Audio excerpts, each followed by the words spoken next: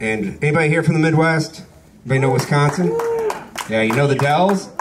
Yeah, the Dells. That's where we went.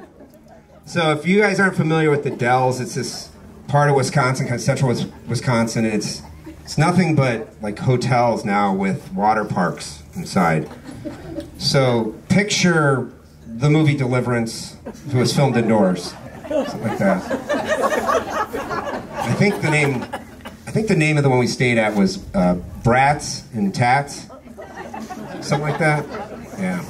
No, I love those water parks because it's like you look around and it's like, dude, you can afford $300 a night in a GMC Denali and one of those Yeti coolers.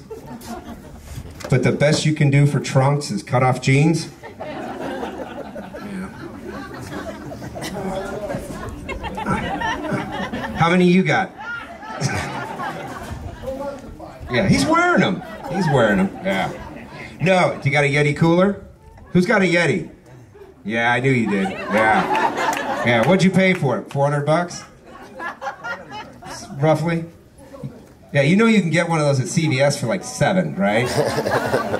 Right. Well, you can tell me it's because, but I can keep a six or a Bud cool for a week, right?